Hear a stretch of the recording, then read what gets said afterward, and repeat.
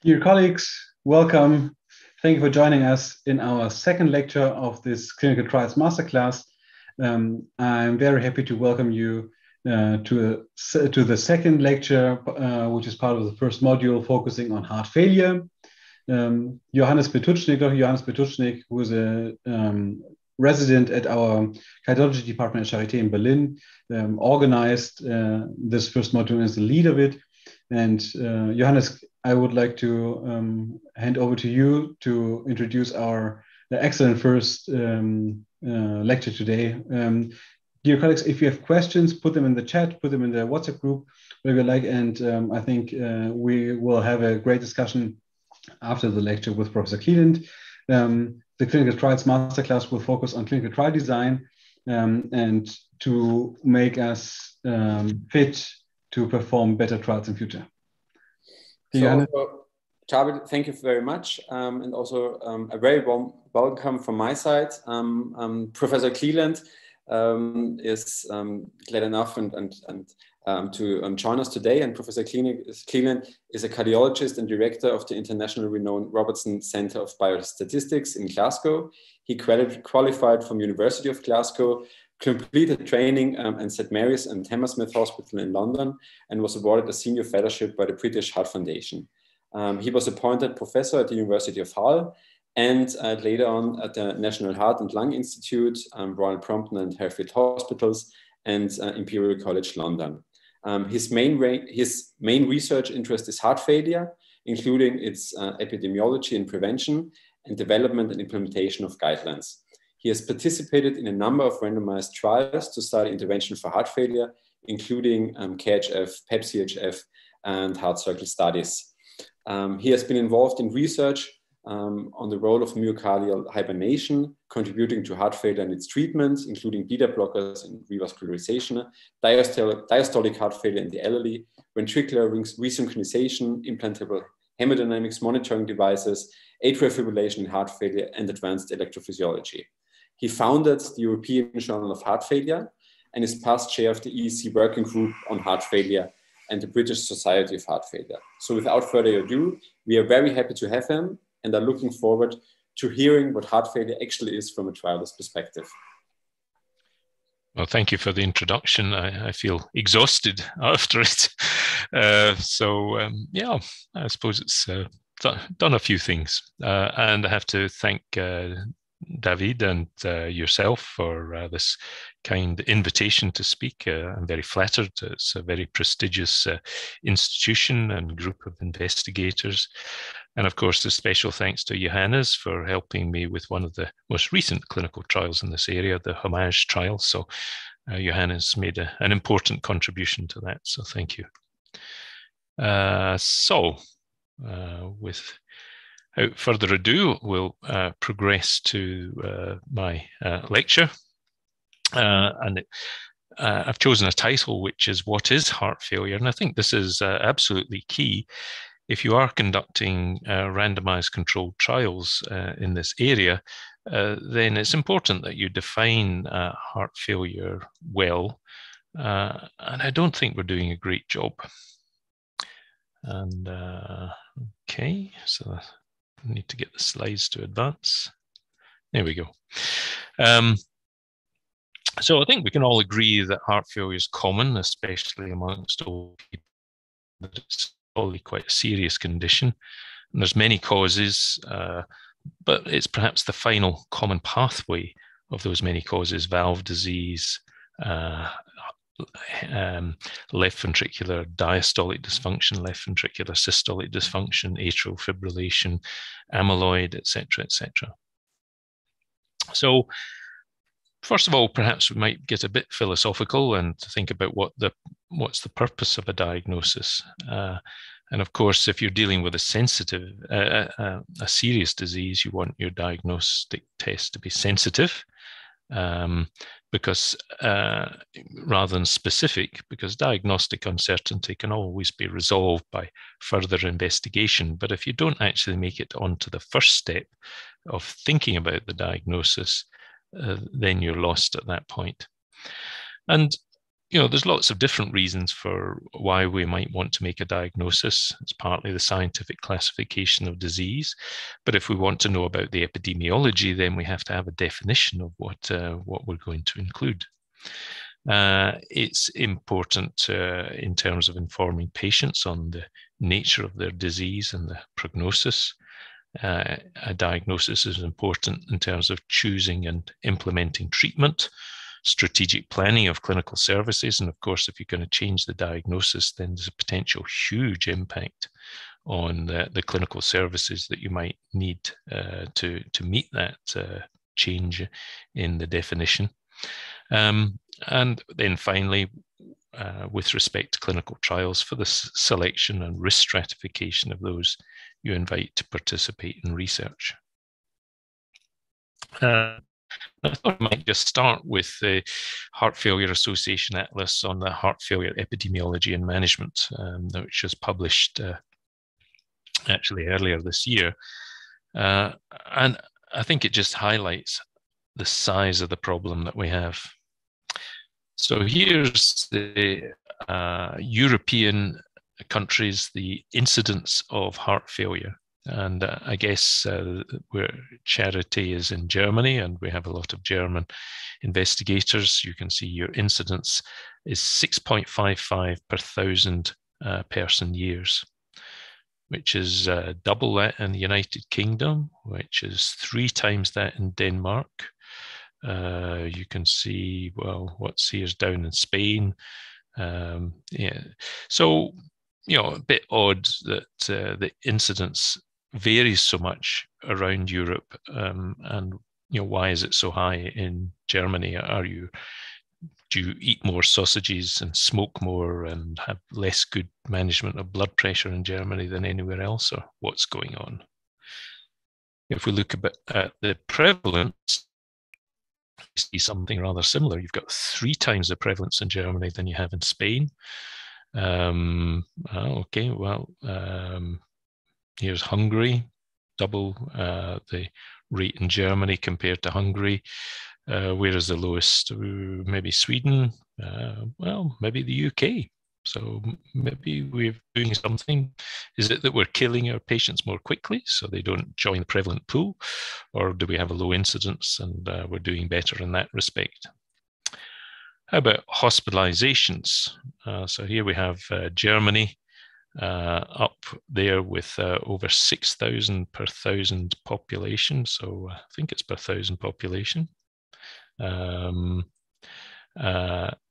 Here we have the United Kingdom is just 1/6 of what it is in Germany. Denmark 1/3. Norway a bit higher than Germany. So what's going on?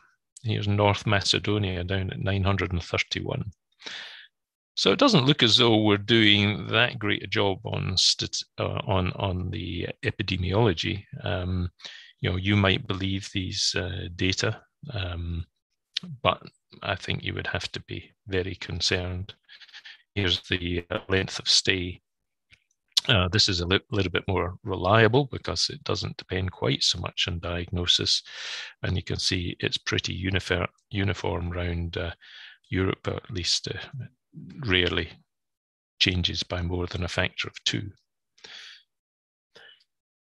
It might be that Germany is different from the other countries. It's got more MitraClips than most, and it's got more BNP testing in the emergency room, and it's got more left ventricular assist devices. You can see it's compared to the UK, perhaps by a factor of 20. So there maybe are differences in clinical practice, but does that really account for the differences in epidemiology? I think this is the best epidemiological study this is the best epidemiological study, contemporary one at the moment. It's done in primary care databases across England. Population of England is just under 60 million, and you can see that for all ages, there are just under 1 million patients with a record of heart failure if you extrapolate this 4 million patient sample out to the rest of the population. And over the last 12 years or so, between 2002 and 2014, there's been a 23% growth in the prevalence of heart failure in that period. Notice the number of comorbidities that are there. Notice the growing number of comorbidities. That partly reflects the fact that these patients with heart failure are getting older.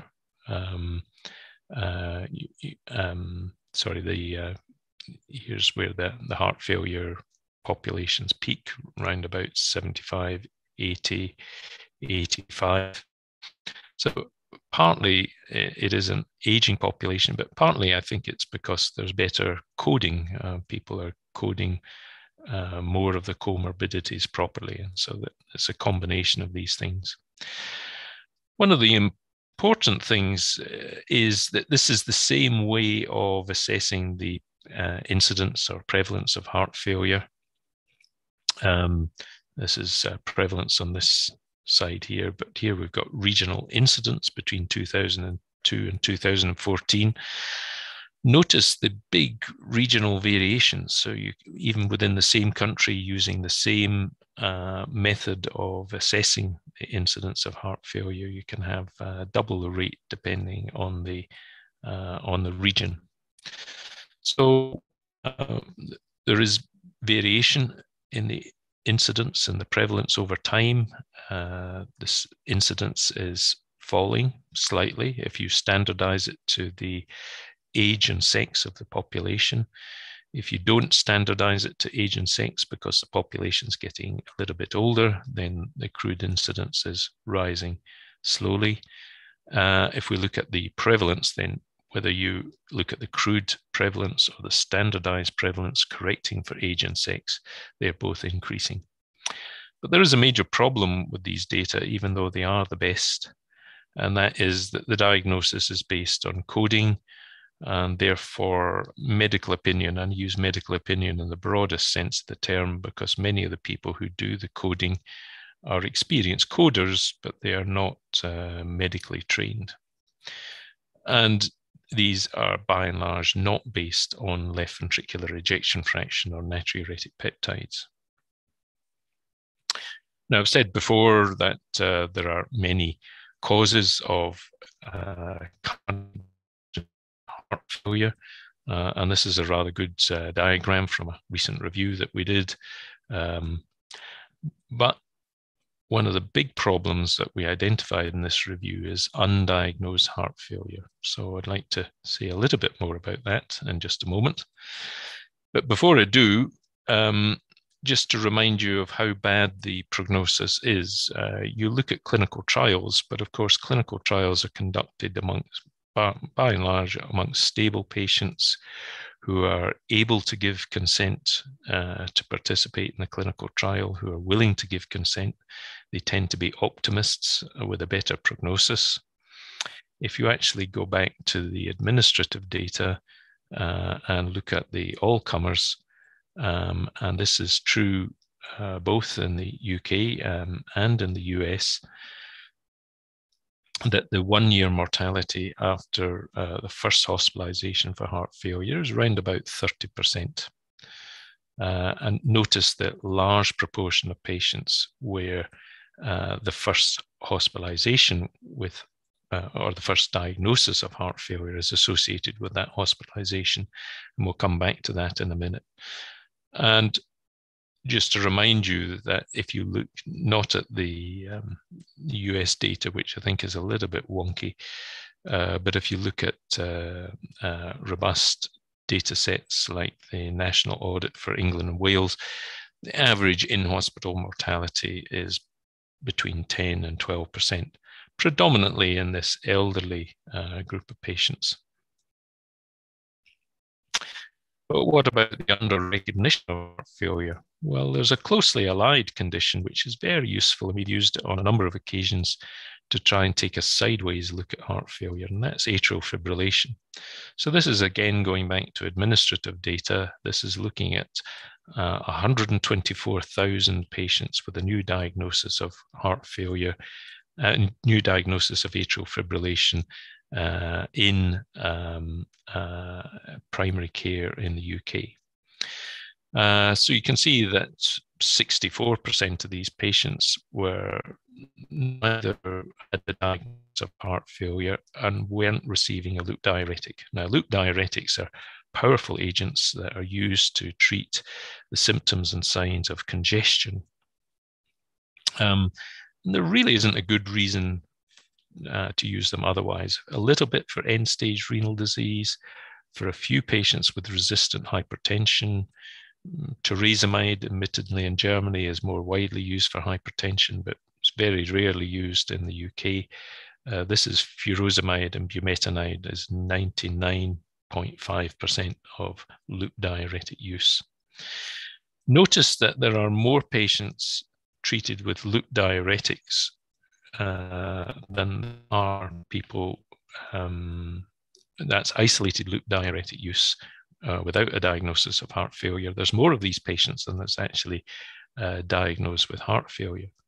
Notice that the patients treated with loop diuretics have a higher risk of hospitalization for heart failure, even though their diagnosis is has been missed initially.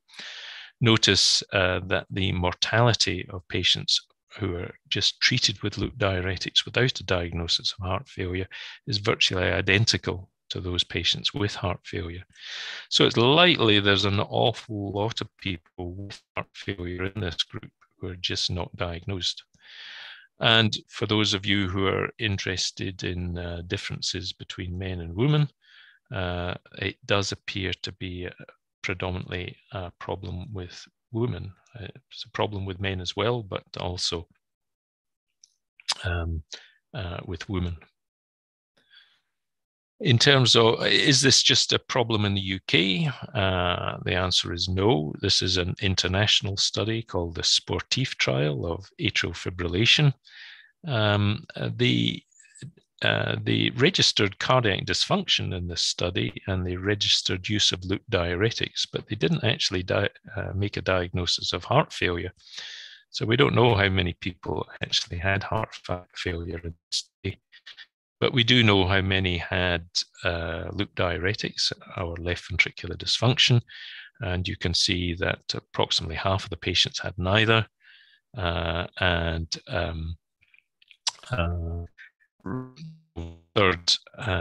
were on loop diuretics, about a third had left ventricular dysfunction, and about 25% had both.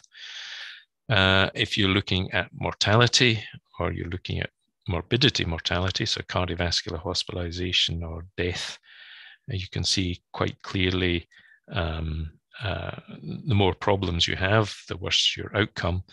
But notice that actually being prescribed a loop diuretic all by itself is actually worse in terms of outcome than having an echocardiogram that shows that you've got left ventricular dysfunction. And that was a very broad term. It wasn't just a low ejection fraction.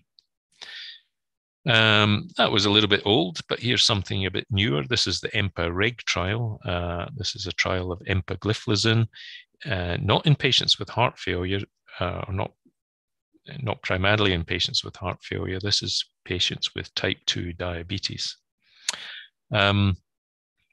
And this shows you the rate of heart failure hospitalization or cardiovascular mortality or all-cause mortality according to the same categories as I showed in the previous slide.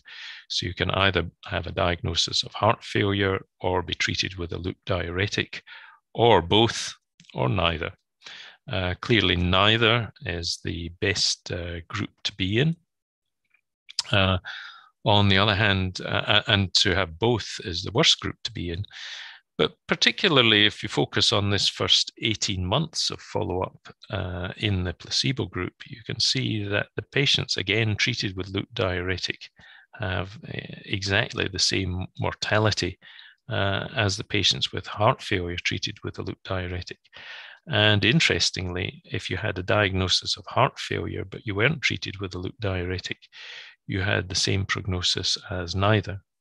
Now, the results are not quite so startling in the empagliflozin group.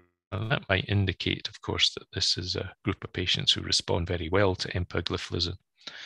And we're obviously pursuing this further, and we have other data sets showing that this holds up, that it's the patients treated with loop diuretics without a diagnosis of heart failure have very similar outcome to those with heart failure. So if we wind the clock back a little bit to a turn of the century definition of heart failure, I was actually responsible for the guideline here and for this figure. And it had in the center that you had to have cardiac dysfunction and you had to have symptoms. And if you had that cardiac dysfunction and symptoms, it was called heart failure. You could then treat the heart failure. If symptoms persisted, you still had heart failure. If your symptoms were relieved, but you couldn't withdraw the symptomatic therapy, then you still had heart failure. So I thought it's quite a neat algorithm, which I think has stood the test of time, at least until now. This is the new definition of universal definition of heart failure. I think it's actually pretty similar to the one I've just shown you, just it's got more colors. It is very much based on symptoms and signs, but then using natriuretic peptides and maybe other evidence of congestion to support the diagnosis.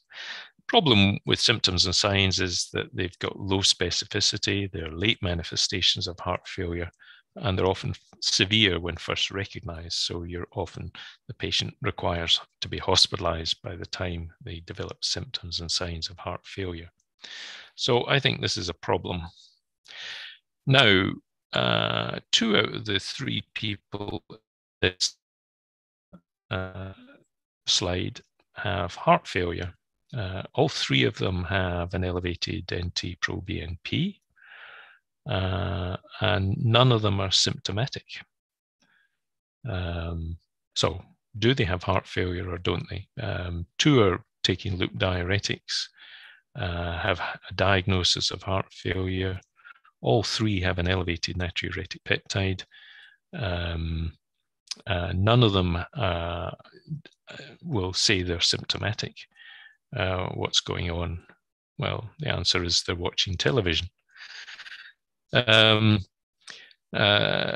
This person doesn't have heart failure. They've got quite a lot of edema of the foot. If you actually have tight elastics on your socks, you'll often find that your feet are a bit swollen at night. If you travel on a long haul flights, then an awful lot of people who don't have heart failure will have peripheral edema. If you've got a bit of arthritis in the ankle, you'll develop peripheral edema. So not a great sign. We rely on patients to tell us exactly what's going on, but sometimes communication, well, there's a communication failure.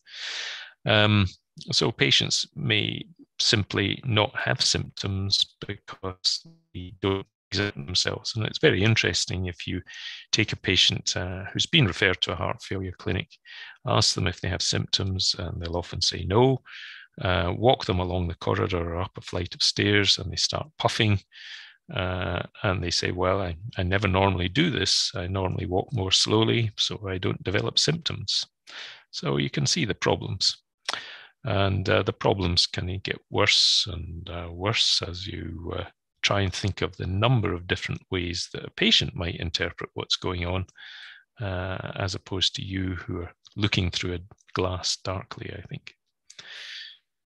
So everyone gets breathless if they exert themselves enough.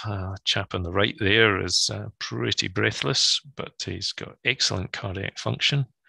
You can be fat, you can be unfit, you can have lung disease, joint disease, or simply maybe old age can all make you breathless. And avoiding it prevents breathlessness. By the time you develop breathlessness at rest or can't lie flat, then that's pretty severe. And as I've pointed out, peripheral edema has got a poor sensitive specificity, and it's a manifestation of late and severe, usually right heart disease as a consequence of pulmonary hypertension due to chronic left atrial hypertension. Where is the diagnosis of heart failure made? Well, this is a large study from the United States looking at about 2 million patients with incident adult heart failure. You can see they've spliced and diced the data in a number of ways. But if you look at the that 1.6 million people with complete data, you can see that almost 500,000 of them will have the diagnosis made in the acute care setting. So they're coming to hospital with severe symptoms requiring treatment.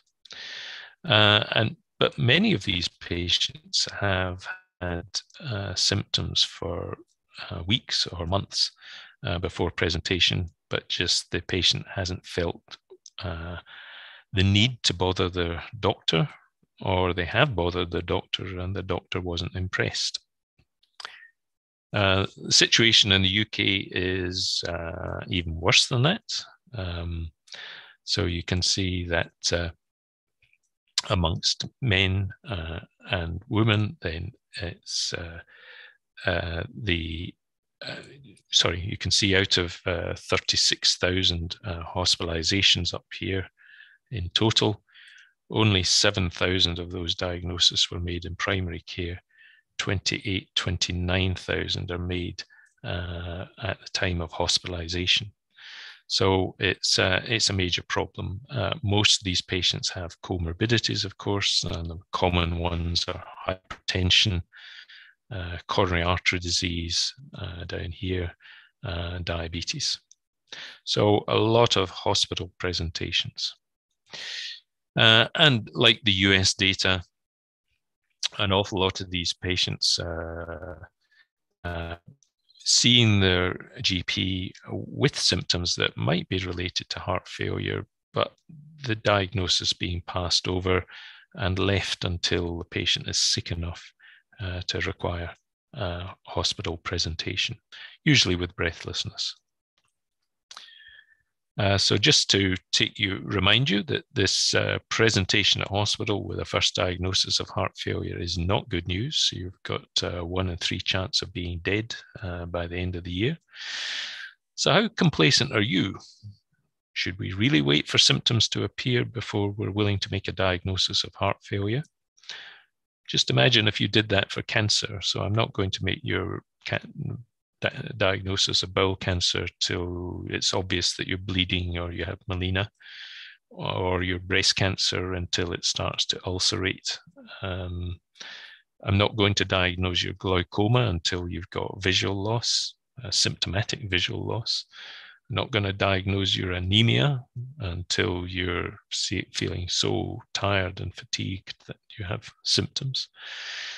And when it comes to cardiometabolic disease, we don't wait until you've had a stroke till we diagnose hypertension. We don't wait until you've gone blind before we diagnose diabetes. We diagnose renal failure on a serum creatinine. Atherosclerosis, we don't necessarily wait for somebody to have an infarct. For atrial fibrillation, again, we don't have to wait for them to develop palpitations or a stroke. So why do we have to hang on to the bitter end till the patient's got symptoms before we diagnose heart failure? And I think this is a useful diagram in terms of thinking about what's going on.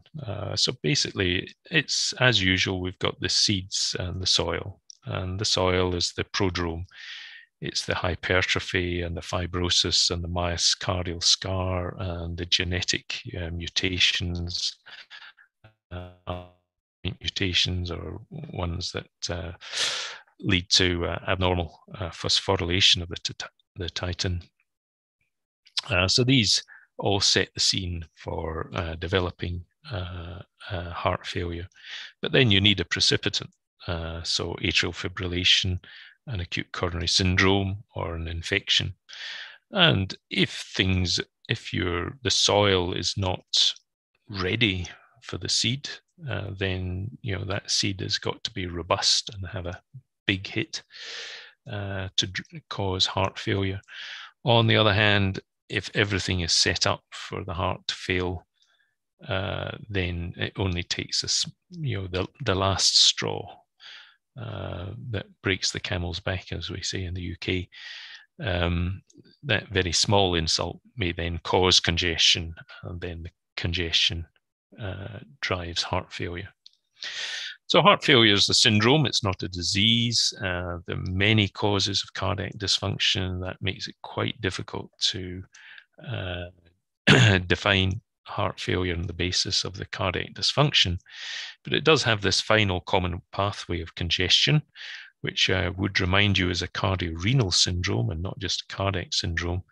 And so early detection of congestion might be a useful strategy in terms of early diagnosis of heart failure, robust diagnosis of heart failure, and early intervention to stop disease progression.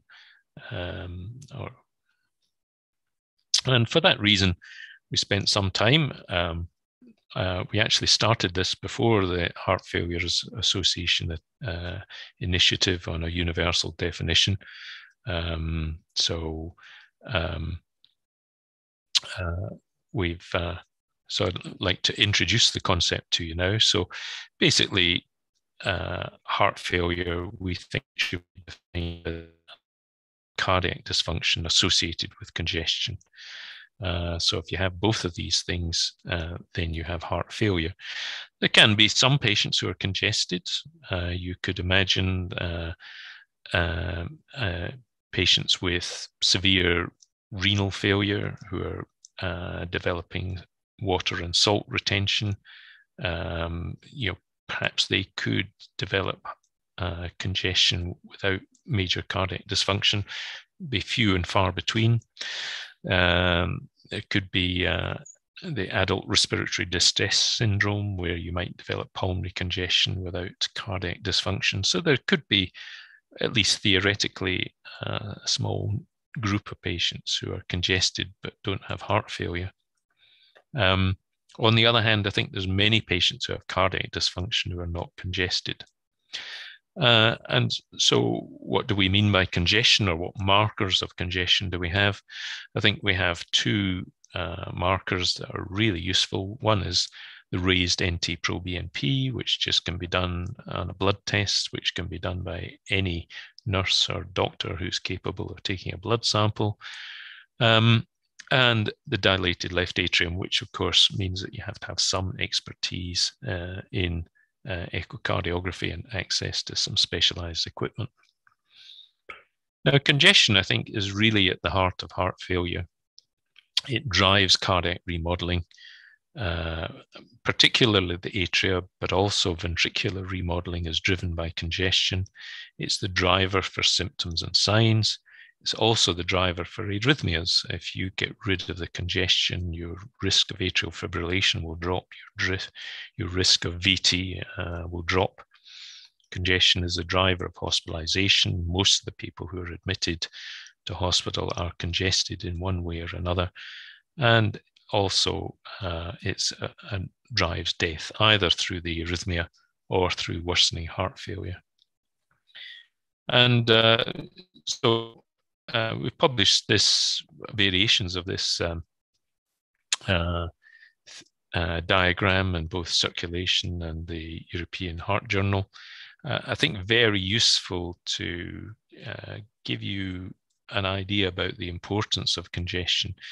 When you've got mild heart failure, then your risk is of vascular events and sudden arrhythmic death. But as your heart failure progresses, more and more congestion is the problem. And you can see that although arrhythmia risk actually increases as your heart failure gets worse, your likelihood of surviving an arrhythmic event declines. And it's swamped by the rise in deaths due to congestion. So I think this is a very helpful diagram, and helps explain some of those anomalies about the sudden death risk and the severity of symptoms. So this is a famous British cardiologist, Sir James Mackenzie, who I think was one of the great thinkers in terms of the pathophysiology of heart failure more than 100 years ago. And he thought about it in terms of damage to the heart and the rise in pressure in the veins, but also a fall in arterial pressure. And these conspire to cause water and salt retention and congestion in the tissues and congestion in the vascular system. And interestingly, he was a cardiologist, or at least a heart specialist. I'm not sure they had cardiologists in those days. And he did regard, of course, there's no surgery for the heart at that time. And he was very concerned about people just looking more and more narrowly at the heart rather than taking a broad view of heart failure, and remembering that there's kidneys and other organs involved in this. So if you think about normal physiology, you go out for an Indian meal, as I do, last week. And if you like a nice tasty Indian curry, then you'll find that there's an awful lot of salt in that. And so you drink a lot of water because you're thirsty. So you have this water and salt bolus. Your blood pressure will go up a bit, and your natriuretic peptides will go up a lot. Your natriuretic peptide levels will probably double or treble after this meal.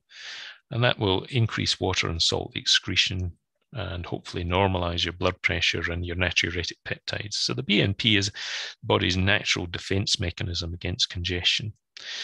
If you've got congestion, then for the same bolus of water and salts, you'll also get the blood pressure rise and BNP rise. Blood pressure rise will often be blunted because you have cardiac dysfunction. And it may well be that your BNP rise is also blunted, and you'll have inadequate water and salt excretion. You have persistently elevated natriuretic peptide. You perhaps won't develop as much hypertension as you should for the water and salt retention. You'll get atrial dilatation, and that patient will go on to congestion and heart failure. If you want to think of it more in concrete way, here we've got the healthy person with 3 liters of plasma volume and 11 liters of extracellular interstitial water. They eat their curry, and they get a weight gain of 0.6 of a kilogram. Most of that will be in the plasma volume circulating, so a 20% rise. For the patient who is, for the person who's perhaps not got such a good cardiovascular physiology, there will be a 20% gain both in plasma volume and the interstitial water. So they've now got a 2.8 kilogram weight gain. And my wife's from Iceland, and they have a thing called saltfish there, which is even saltier than Indian curry. And you can easily put on 3 kilograms of weight as a healthy person within 24 hours of having a meal of saltfish. So that must be also in the extracellular fluid. So it's not just the sick patients who are not patients with cardiac dysfunction who are going to develop that. You can do it if in extreme circumstances in health. And so it goes on, and you can see that by the time you've got a patient who has been admitted to hospital with worsening heart failure, very often there'll be 5 to 8 kilograms fluid excess. And just look at what's happened to the plasma and extracellular water. In all of this, the consistent feature, the final common pathway of left-sided heart dysfunction is a dilated left atrium.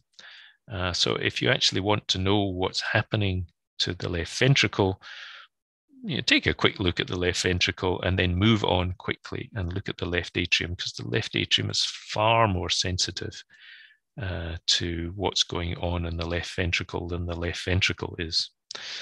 Of course, if you have mitral regurgitation, or you're a marathon runner, or you have atrial fibrillation, then you have to be a little bit more nuanced about the interpretation. Of course, mitral regurgitation or stenosis is a cause of heart failure. The athletic heart is, of course, you can get that from the history, and the natriuretic peptides, of course, should be low, assuming you haven't taken it just after a marathon race. For atrial fibrillation, well, there is a group of people who believe that atrial fibrillation is a form of heart failure. And as I pointed out, many of these patients do have genuine heart failure, often missed as a diagnosis.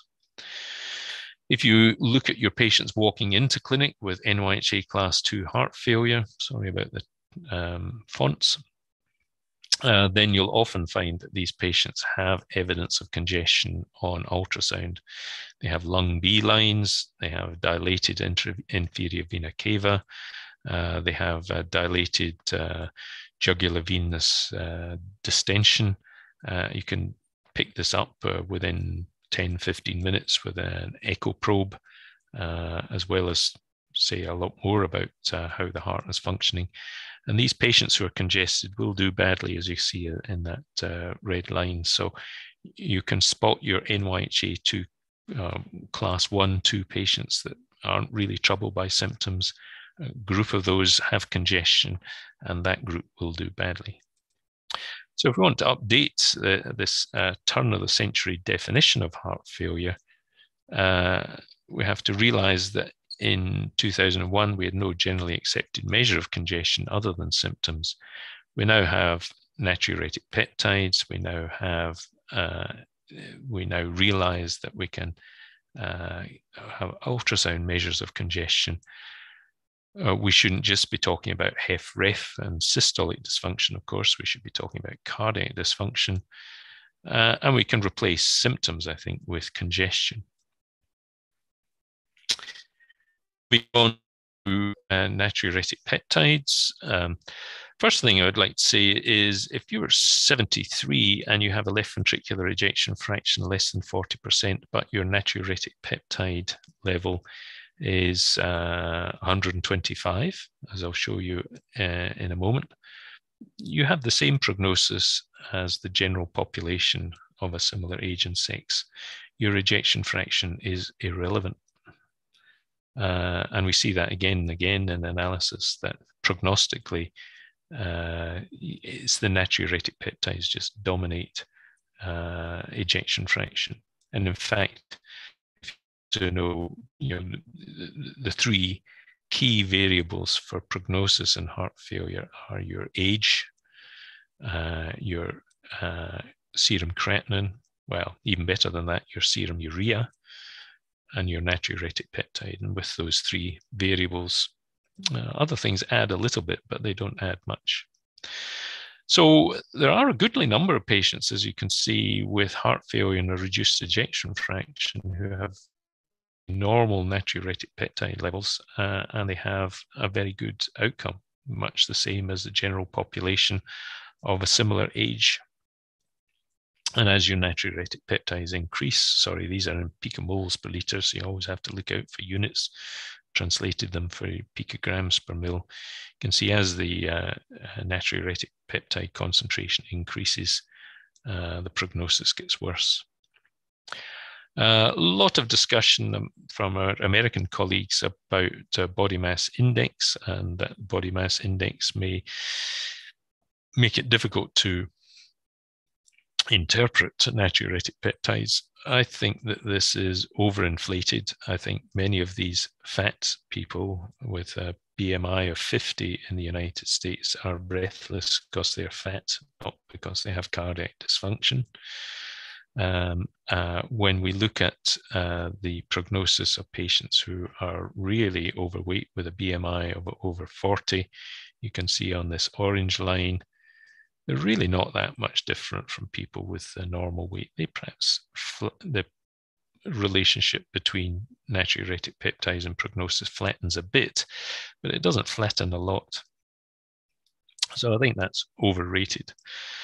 Here's a study of diabetes. There's some patients with heart failure in this, but not so many. And they looked at the natriuretic peptides in deciles. Here you've got the composite MACE with heart failure hospitalizations. You can see that with your natriuretic peptides, just the one blood test was as good as a 20 variable prognostic model in terms of determining these patients' outcome, both in terms of their composite outcome and mortality. This is another very interesting paper. This is the DECLARE study. This was published in the European Journal of Heart Failure. Yeah, there it's down last year, 2020. Lots of things that support what I've just been saying. So here we have the people with heart failure, first of all. So you can see there weren't that many of these patients. There was just over 1,000 patients with heart failure. You can see that some of these patients had a NT-proBNP, which really quite low, 102 patients down here. And these patients, despite the fact they had heart failure, really had not too bad a prognosis. Remember, they had to have vascular disease as well as heart failure. If you did have heart failure and you had a raised natriuretic peptide, you did, as expected, have a bad outcome. Notice it's the patients with the raised natriuretic peptide who are benefiting from the SGLT2 inhibitor. Now move up to the patients who didn't have or weren't supposed to have heart failure. So there's 13,000 of these patients. In fact, there's more patients with a grossly elevated natriuretic peptide, 2,798 of them, compared to the number of patients with heart failure. So this is a much larger group of patients at risk. And notice that their event rates are looking rather similar to the heart failure patients with this intermediate natriuretic peptide phenotype.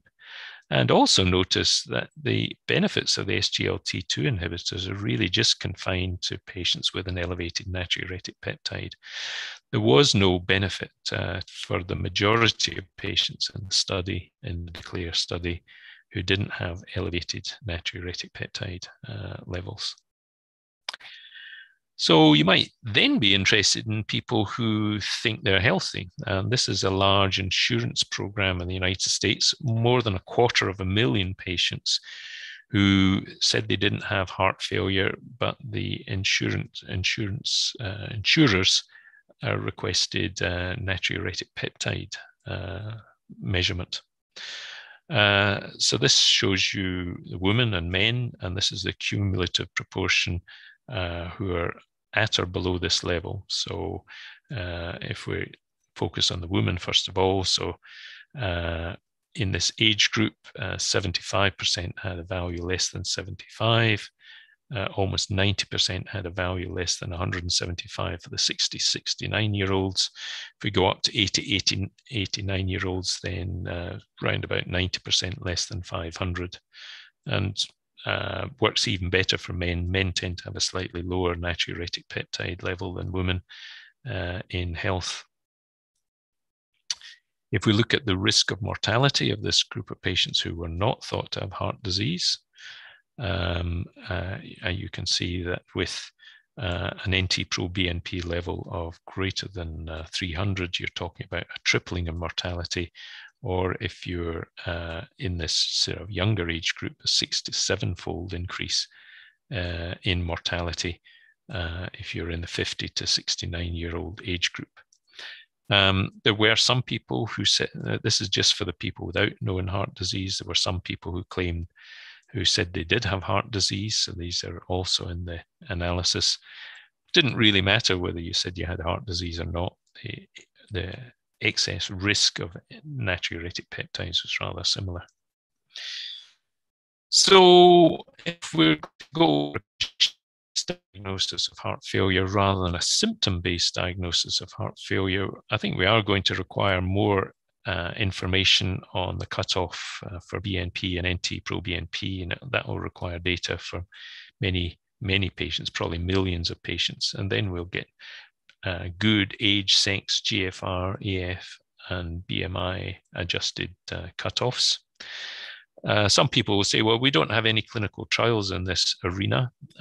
That's not true. I think that if you look, there are trials. There's the STOP-HF trial, the Pontiac trial, Homage and Declare, all suggesting that perhaps if you focus on a group of patients who have no diagnosis of heart failure but have elevated natriuretic peptides, then perhaps there is an effect of intervention. And of course, as we go forward and we design new trials and change the inclusion criteria, then we'll get more and more evidence. There is a major sting in the tail, though, and that is that once we if we shift to moving natriuretic peptides as the marker of disease that we're going to treat, then there's going to be a huge increase in prevalence.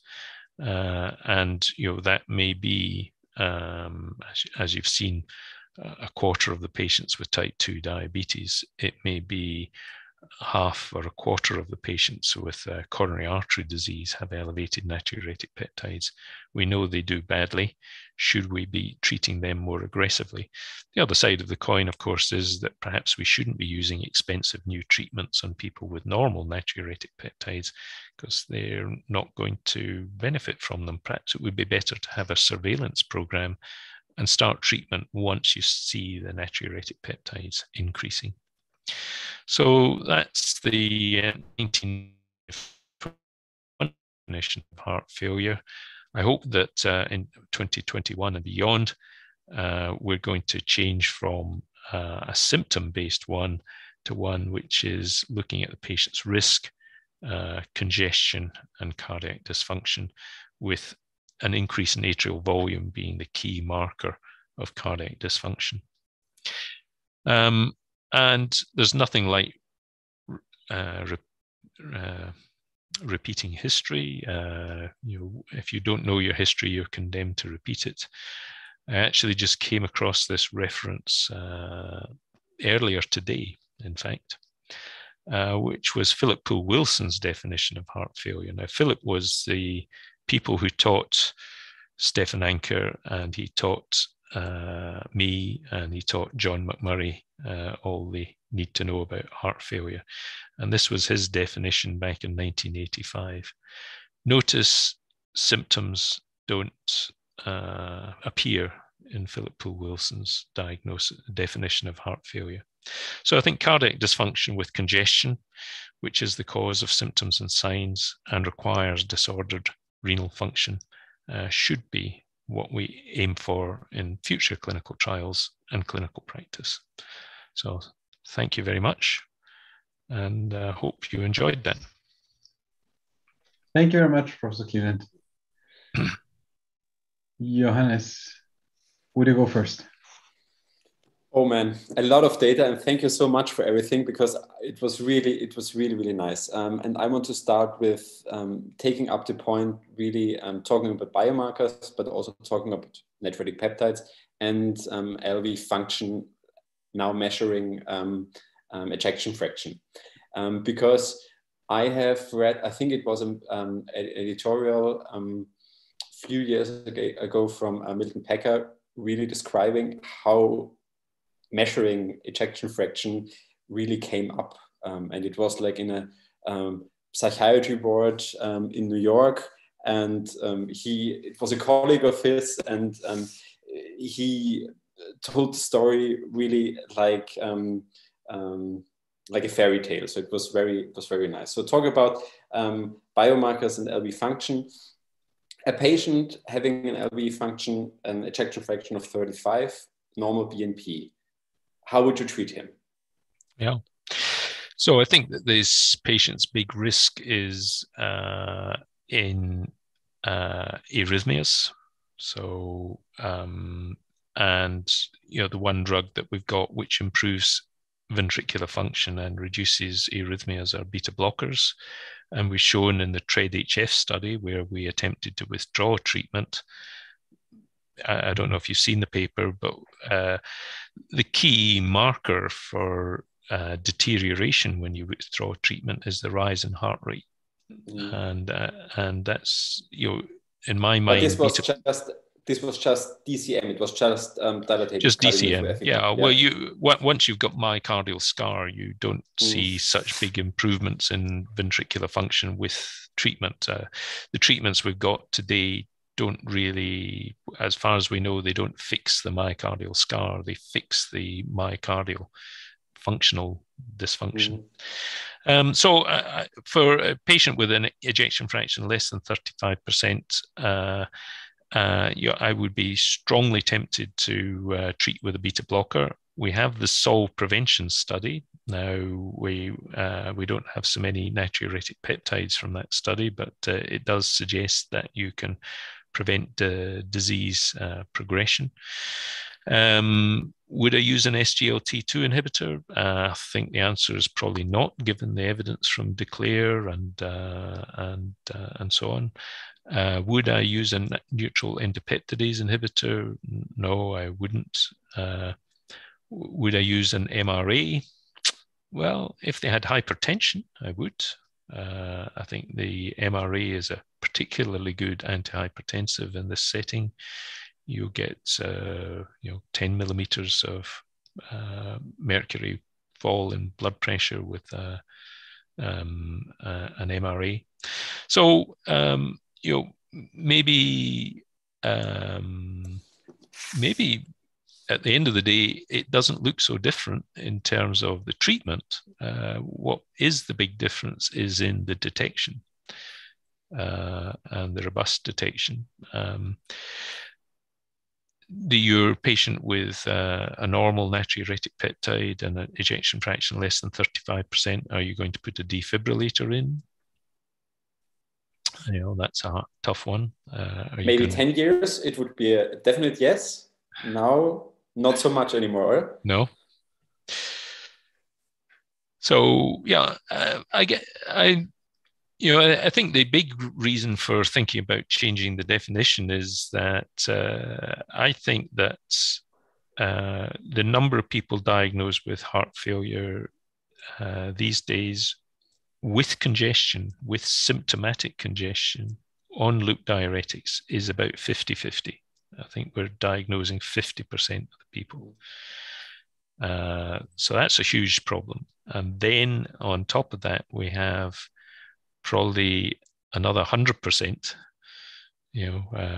twice as many that have got raised natriuretic peptides, who have a poor prognosis, and where we're not identifying the problem and we're not doing anything about it. There is one question from the chat, which is Dr. Bloom from Berlin. Thank you, Moritz, for the question, which is, thanks for the excellent talk. How would you explain the paradox that congestion is central in heart failure pathophysiology, yet decongestion by means of diuretic dose does not improve prognosis? Well, first of all, do we know that? And I'm not sure we do. Would remind you that thiazide diuretics are very good at reducing mortality, perhaps in hypertension, but why not in heart failure? And I think we should remember the HIVET study of resistant hypertension in elderly people. There must have been a lot of HFpEF, undiagnosed HFpEF in that population, must have been rife. And something like, I can't remember, a 40% reduction in mortality, 40% reduction in hospitalization for heart failure. Who says that diuretics don't reduce mortality? I'll tell you who says that. and that it was the ACE inhibitor companies back in the 1980s and 90s and it was marketing spin. And that's why we don't believe that diuretics reduce mortality. Nobody's ever tested it. There is so you introduced two markers of congestion, which is one is raised NT-proBNP, second was dilated atria or the dilated left atrium. I was because, when we think about the hemodynamic definition of heart failure, we think about increased levels of left ventricular end-diastolic pressure, for example, or surrogates by the right cath, which I thought would be the gold standard to refer to, since I would doubt since I was thinking of a lower sensitivity of NT-proBNP for congestion. I was thinking, a few weeks ago we had a talk by Professor Barry Borlaug, who said, that especially here he has his main focus, which is based on invasive hemodynamics, but he referred to, especially in HFpEF, 20 to 30% of the patients would not show increased NT-proBNP levels. I haven't rechecked that, but what do you think about invasive hemodynamic definition of heart failure? Well, I think there's an issue of feasibility and logistics. I think there's also an issue that having a patient in a comfortable warm room, probably dehydrated, etc., how close to reality is that? So I think there are issues there. I think the second issue is Barry works in a place where half of his patients have a BMI above 40. So he is working in difficult circumstances. I do think that there is, there's one situation where natriuretic peptides can be a bit misleading, and that's when you've got constriction, when you've got pericardial restraint. And we've discussed this, and Barry actually thinks that some of his patients, or the reason for the normal natriuretic peptides may well be pericardial restraint. And that might be due to epicardial fat. Mm-hmm. And that would fit with my hypothesis. So I agree that there is an issue there with that particular body morphology. But the constrictive physiology is very different from the HFrEF that we know and love. So it's there will be exceptions to every rule. It's just I think that we're 10 times closer to really grasping the problem if we get rid of symptoms and signs as a necessary part of the diagnosis, because it's just far too late in the natural history of the disease. And we certainly need more research on obesity and natriuretic peptides. It's possible that CA125 might be useful, and other people are looking at FGF23 and so on. So there are other biomarkers out there, and it may well be that one biomarker by itself won't be enough. We might need a panel. But, we already do that. I mean, you do TSATs, I hope, in Germany rather than ferritin, dreadful test.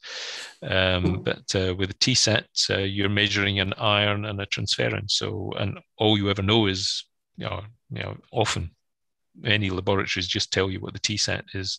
They shouldn't. They should tell you what the components are for a variety of reasons. But, it may well be that measure NT-proBNP and CA125 together, and when they're both normal, you're very happy. Tell the patient everything's fine. When one is up and the other one is not, then you take a second look. And of course, you might want to know what the patient's age, sex, serum creatinine, heart rhythm, etc., is in order to interpret the biomarker. But smart people are developing apps for that, so we just need to feed them with more information.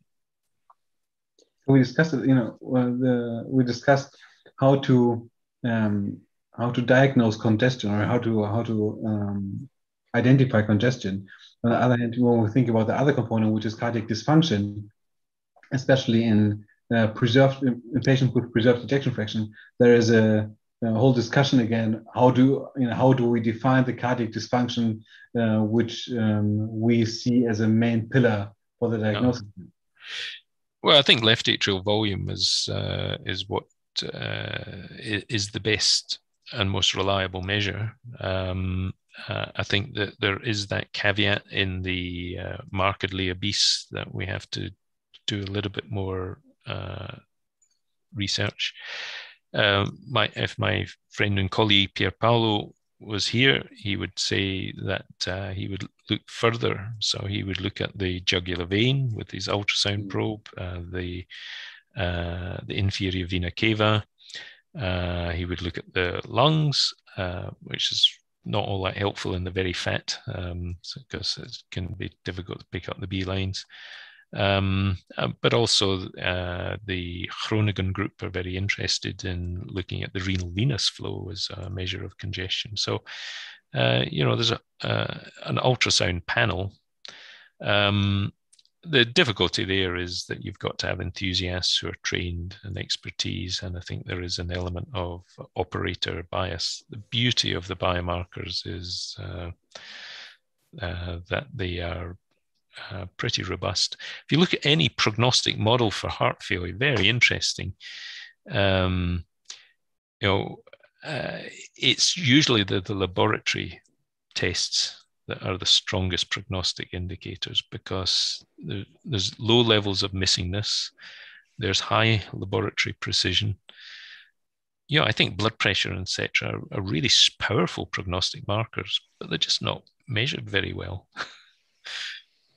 And if you don't measure things well, they won't really hold up when it comes to models. Taking up this point, is when we talk about LA function, are we really doing it right or doing it enough? Also, just not, if we talk about obviously left atrial volume and volume index, but should we more guide ourselves in a direction that we go for left atrial ejection fraction or LA strain in an early onset of patients? Yeah.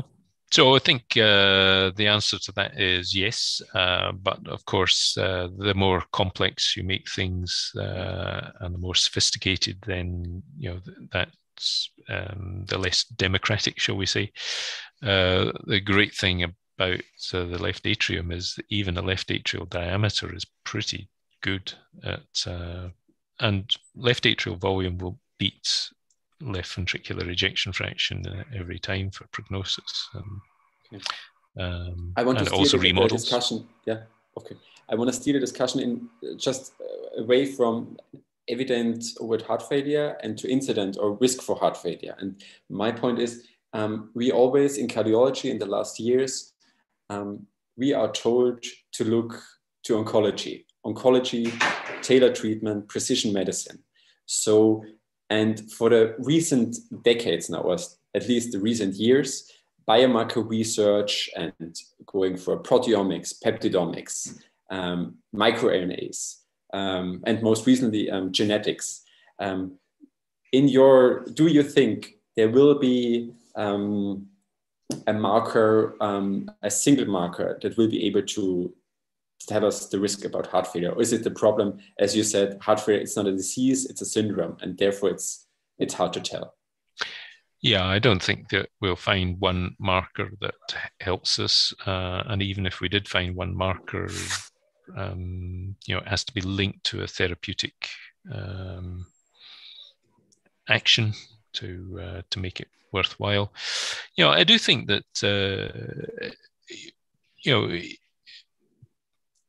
I think we will find genetic risk associated with heart failure. I think we started with Titan. An awful lot of people. So for instance, peripartum cardiomyopathy is more common in people who have Titan defects. If you have an infarct and you have a Titan mutation, then you're more likely to have heart failure as a complication.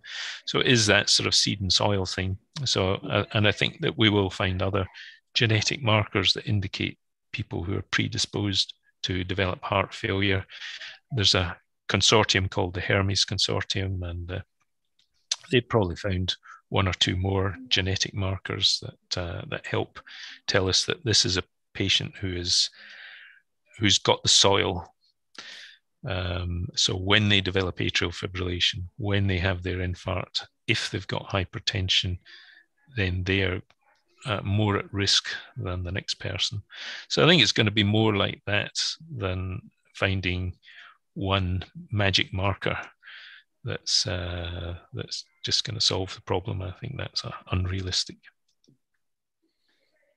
When you think, when you think about a clinical pharmaceutical trial testing a study drug, would you include New York Heart Class and symptoms of the patients as part of the inclusion criteria to recruit the patients, or would you say NT-proBNP or a marker for congestion should be enough if there is a sign for cardiac dysfunction? Yeah, it depends what sort of event rate you want, and one of the important things to remember is, as we call it, the Goldilocks effect. That you have the porridge. I don't know if you know the fairy tale, but the porridge that's too cold. Those patients are just going to do well. You want to avoid them in your clinical trial because they're just noise. And then you've got the patients who are too hot, too sick. They're going to die, and it really doesn't matter what you do for them. So what you're looking for is probably a BNP window. So you don't want it too high, you don't want it too low. And that's what we did in Homage. We had a BNP window. If you had a very high BNP, we said you need to go and get seen by a cardiologist, not in our clinical trial. The other big marker of risk is this issue of diuretics, and there's all of these patients out there. So for me, if a patient's taking a loop diuretic and they've still got an elevated natriuretic peptide that's not so high that they're going to die in the next year or so, those are the patients we want to put in the clinical trial.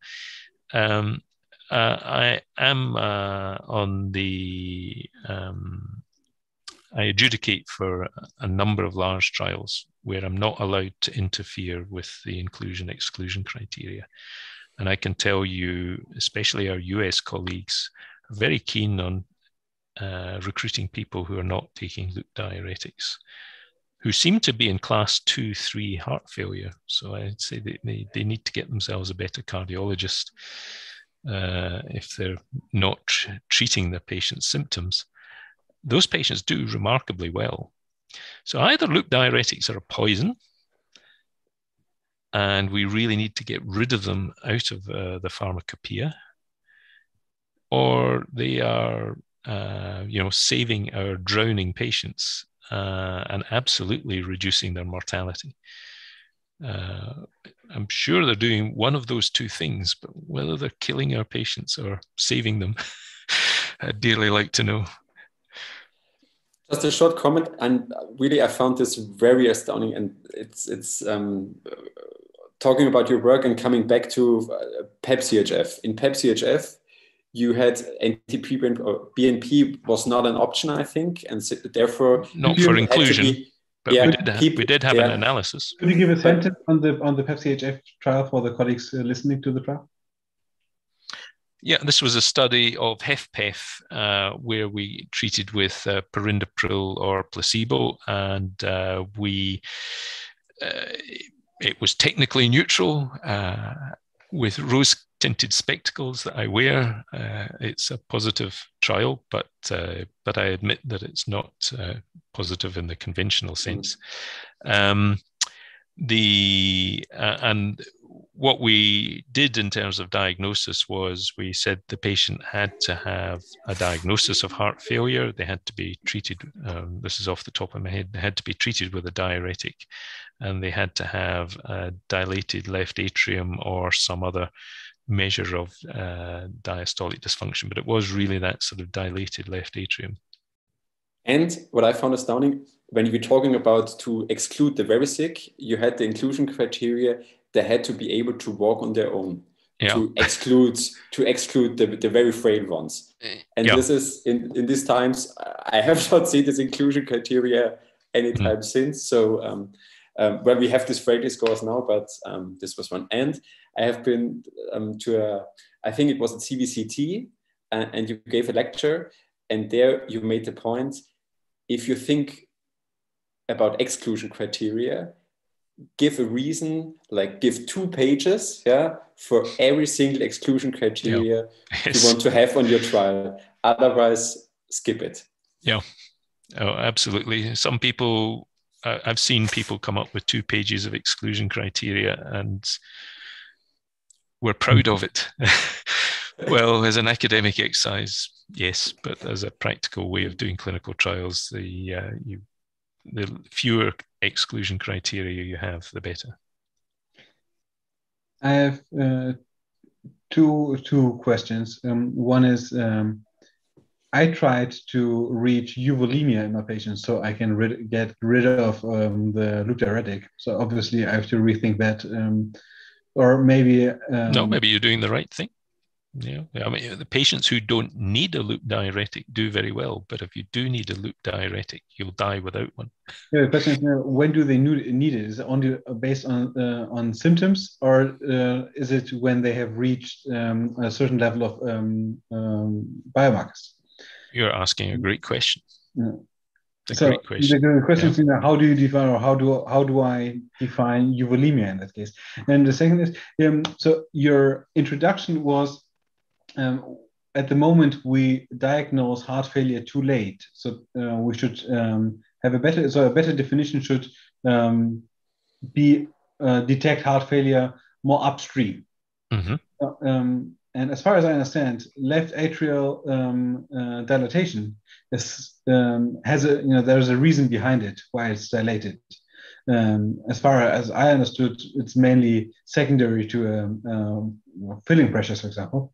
And wouldn't it be better to refer to this filling pressures which precede left atrial dilatation? Yeah, so it's just a way of finding a practical way of doing that.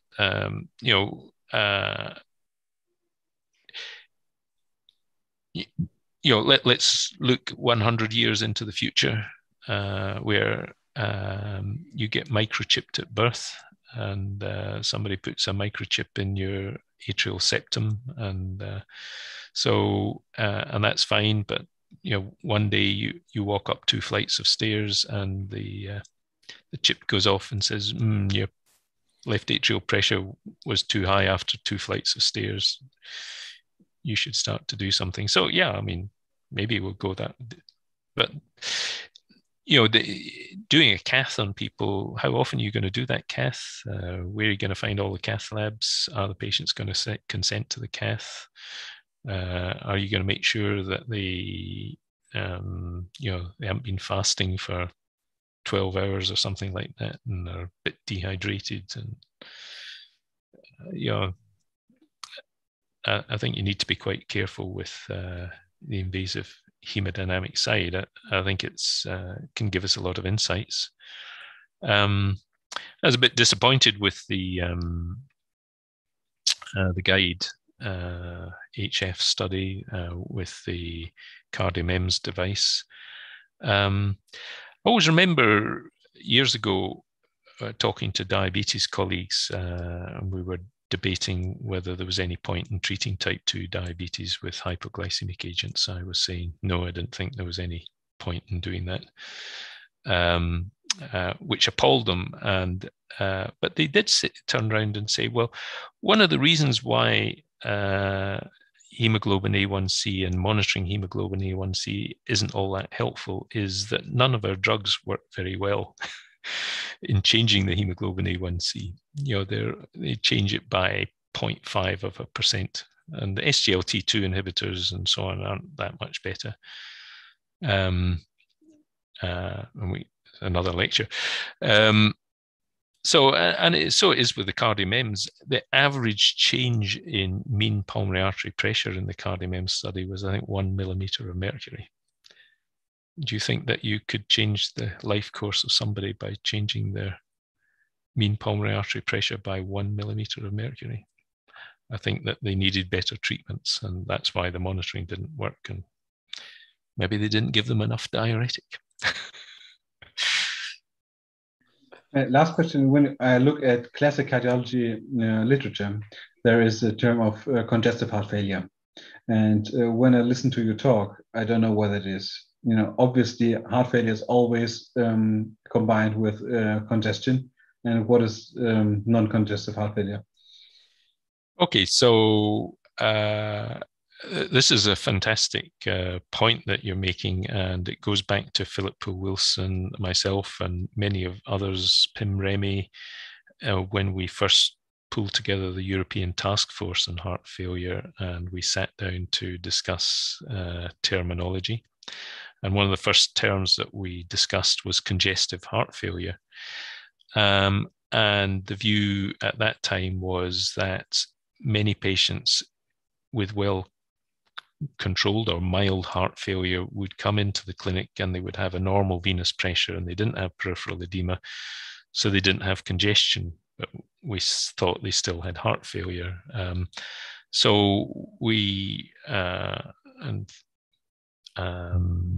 I was there when it happened that the European Society decided to change CHF from congestive heart failure to chronic heart failure and get rid of the term congestion. So, of course, every 20 or 30 years, things come round in full circle. So now here I am arguing to put congestion back into heart failure, the term heart failure, that congestive heart failure is a thing. We now have a way of measuring it, which is by ultrasound and by biomarkers. So we can use this in our clinical practice, and we should get back to congestive heart failure because I think it's a useful term and a useful target for treatment. But no congestion, no heart failure, right? No congestion, no heart failure. You can have shock. You could go into shock and not be congested. You would die presumably quite quickly in shock. No, I don't think you can be in heart failure other than being in shock unless you're congested. Thank you very much. Yeah. Oh, I think I would have like a ton of other questions, but I think Professor Cleland, there's no other way that we will invite you back. And hopefully you will be kind enough to take again the invitation. And otherwise, thank you very much for your time. It's always a pleasure and a great evening. I think you're in UK right now, yes? I am indeed. So it's only 5:30. Yeah. I'm due in the pub by 6. So okay. So right. Well, thank you very much for the kind invitation, and I hope you got what you wanted. And I'm sorry if it's overrun, but I was enjoying it, so I hope you were too. I enjoyed it very much, and I think the colleagues did too. Yeah. Thank you very much. In 2 weeks, we will meet again with Professor McMurray. Okay. You must send me the link so I can eavesdrop. Yeah. Thank you very much. Bye for now. Bye.